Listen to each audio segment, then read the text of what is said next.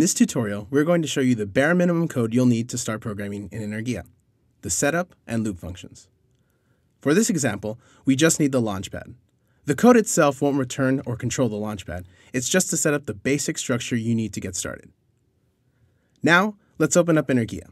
Setup is used to initialize variables, pin modes, start using libraries, etc. The setup function runs one time at each power-up and reset.